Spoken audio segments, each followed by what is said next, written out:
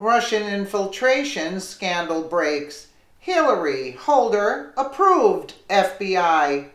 DOJ buried. It turns out there may be some truth to the Russian collusion story, but it happened on former President Barack Obama's watch, and it has former Secretary of State Hillary Clinton's fingerprints all over it.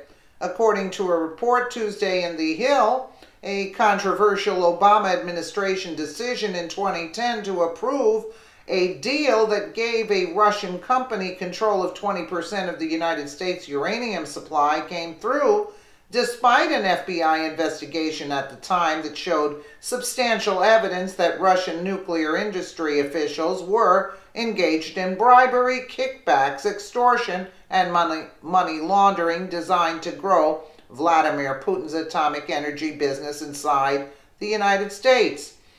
A confidential U.S. witness working inside the Russian nuclear industry made secret recordings and amassed emails going back as nearly as 2009 that showed Moscow bribed an American uranium trucking firm with kickbacks, violating the Foreign Corrupt Practices Act, according to The Hill.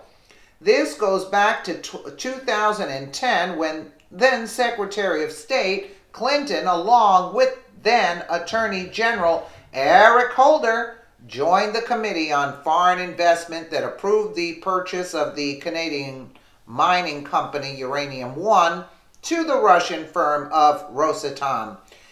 The deal would give the Russian state-owned Rosatom control over a large amount of American uranium.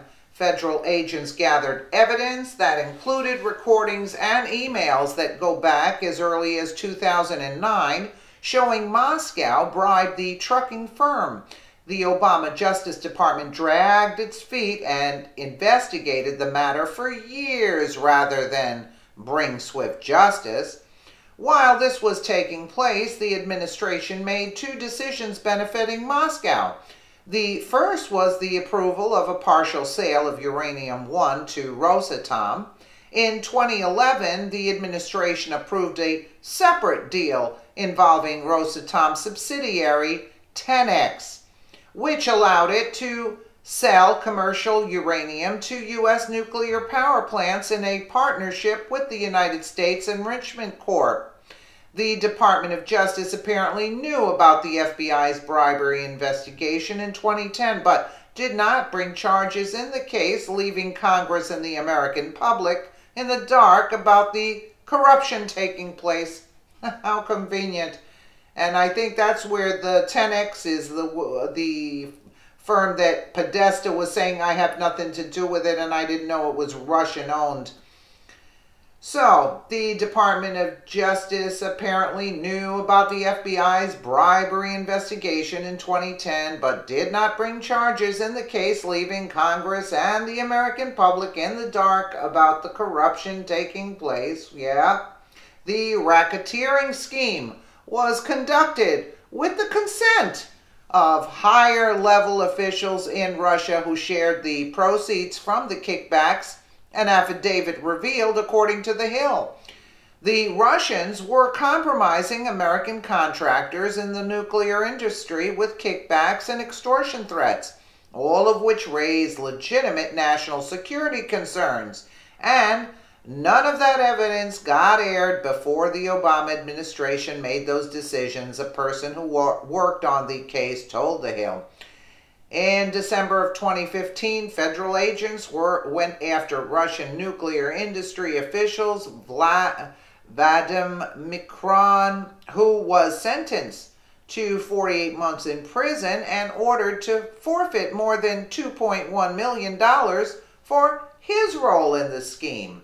Sean Hannity, boom, Clinton, Russia, The Hill, FBI, uncovered Russian bribery plot before the Obama administration approved a controversial deal in 2010, giving Moscow control of a large swath of American uranium. And the FBI knew about it. They were all in on it. They were all getting paid.